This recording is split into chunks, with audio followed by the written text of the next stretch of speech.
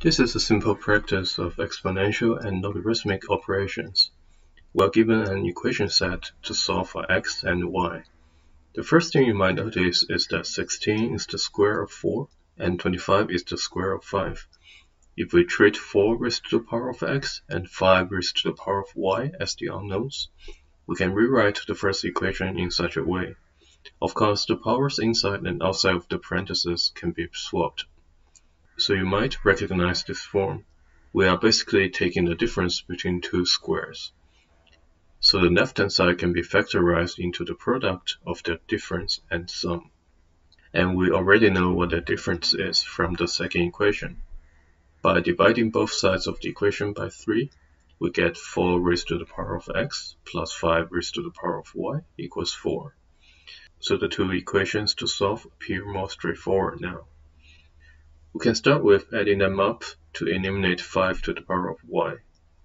This will give 2 times 4 raised to the power of x equals 7. And because 4 raised to the power of x can be written as 2 squared raised to the power of x, this is the same as 2 raised to the power of 2x plus 1 equals 7. Now we can do some logarithmic operations. We can take the log of any base on both sides of the equation. What this does is it will shift the 2x plus 1 from the power position.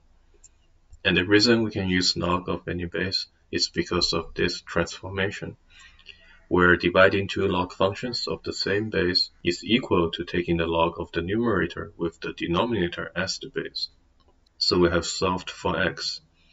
Following the same idea, we can solve for y by first performing subtraction of the two equations. And then after dividing 2 on both sides, we take the log of some base on both sides of the equation. By the same rule, the log base does not matter, and y will be equal to log of 1 over 2 with a base of 5.